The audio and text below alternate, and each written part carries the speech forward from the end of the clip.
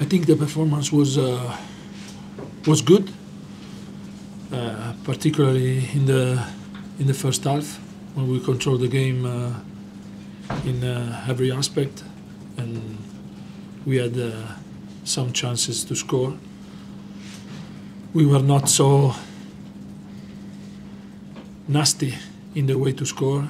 And when you have a chance like this, you have to kill the game. The game was under control. In the second half, we struggled a bit from the start, but after 10 minutes, we adapted the situation and we controlled the game. We had another chance with Sonny that take the bar.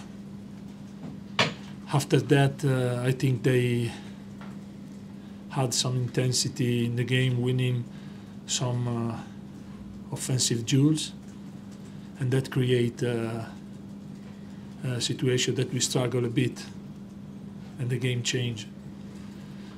But they find a way to score, and we didn't. This is the history of the game. They seem to get a lot fresher in the second half as well. Obviously, you made a lot of changes. Was that a temptation for you to try and match them in the amount of substitutions you made? No, but the team needed only 5 minutes to adapt. We were playing well, and the pace we controlled the game, so there wasn't reason to change.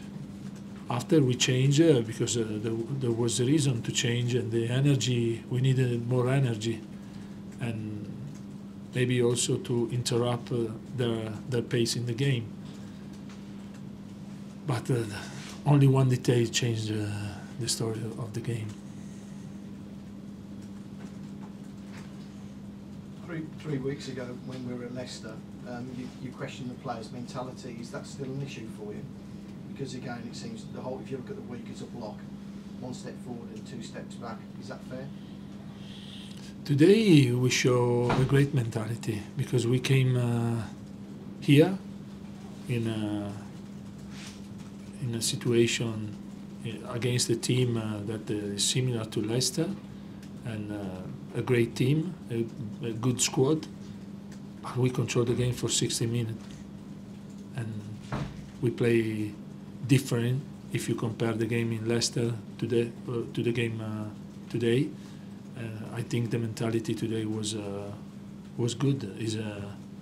Is a lesson we have to learn, because when you start a game and you control the game, you have to kill the game. This is a lesson we have to learn today. One small positive, Pedro Porro seems to be adapting and learning to what you wanted him. Yeah, Pedro Porro played a good game like all the team. But we know that Pedro Porro is this type of player. We need to help him to adapt himself in a new league. But today was important for us.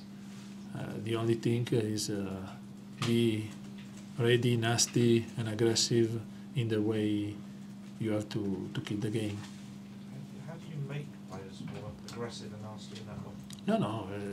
They have to find this solution during every game. But today was not the lucky day that you shot on target the first and you score. And we needed